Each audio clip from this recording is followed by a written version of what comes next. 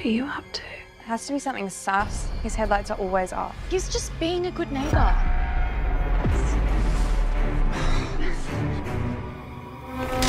They found him with his pants in the front seat, brains in the back.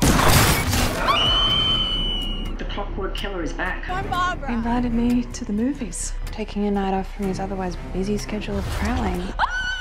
Let's be nice to Chris. He's a nice guy and we're in the middle of nowhere. Here's to both of us getting a bit of sleep tonight. You should definitely go to the cops. Hello, officer. I know who the killer is. We share a hedge.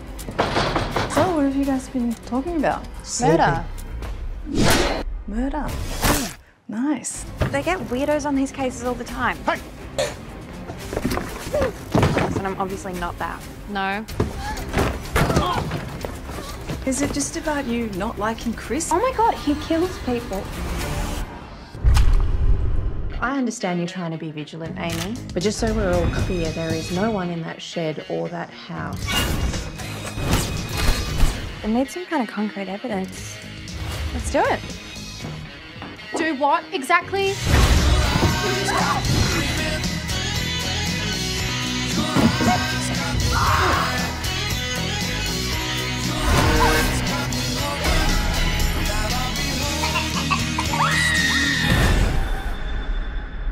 7 people are dead.